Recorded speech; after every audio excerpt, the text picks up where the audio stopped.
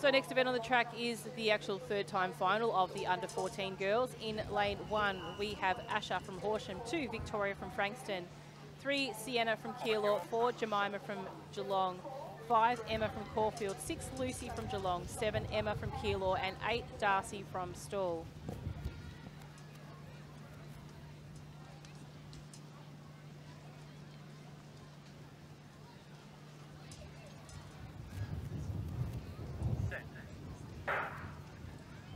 So clean start away this time, and the hurdler making significant strides at the moment is that of Jemima from Geelong.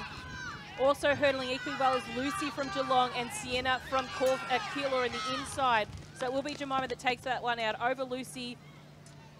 Possibly then it might have been the athlete from Caulfield in Emma.